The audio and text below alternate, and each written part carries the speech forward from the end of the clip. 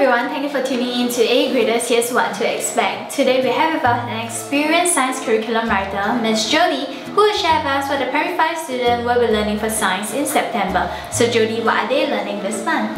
For P5, the school will be heading on to a topic on air and the respiratory system.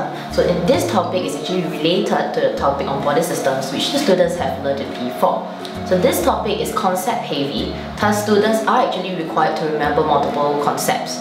So for this topic, students must firstly recognize that air is a mixture of gases such as nitrogen, carbon dioxide, oxygen and water vapor. Not only that, students also have to know the proportion of different gases in our atmosphere shown in the table here. Okay, other than knowing about the proportions, students also have to know some of the basic usage of gases as shown in this table here as well.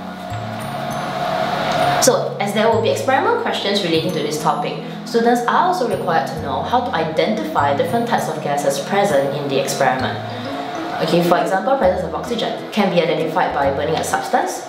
When oxygen is present, the glowing spin will actually rekindle.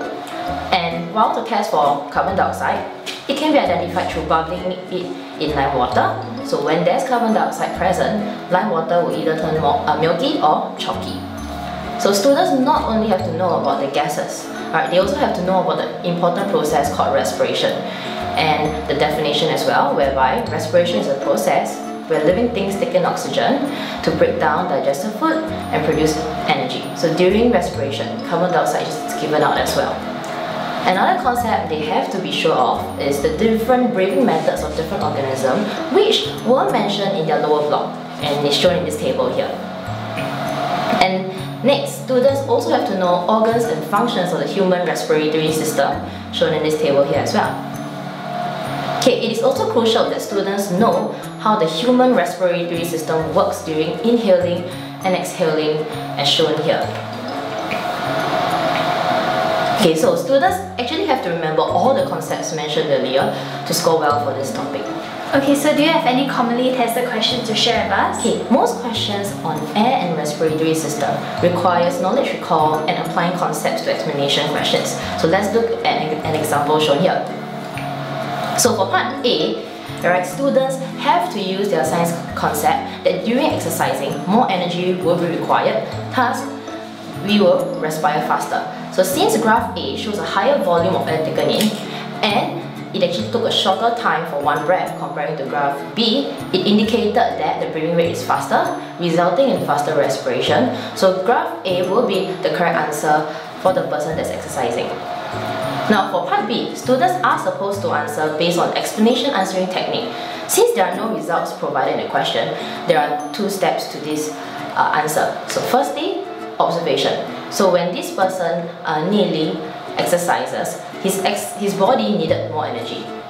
And they have to input the science concept.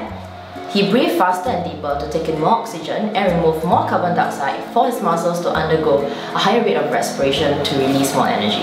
So students are required to have two steps for such explanation questions, and they have to memorize the concepts for this topic of respiratory system in order to relate it to different question types. Okay, we have actually prepared a useful concept map for you that summarizes this topic. So if you are interested, download them. Thank you very much. Thank you. To watch more of such videos and information to help your child improve and learn ahead of others in school, visit our website www.agrader.sg, click on this button, fill in your email address and receive all these useful videos straight in your inbox for free.